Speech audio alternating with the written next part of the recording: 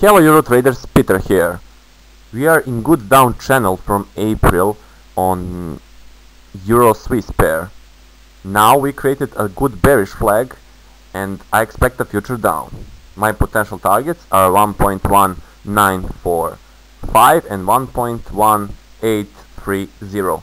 We have a very good volume reaction on previous upwards.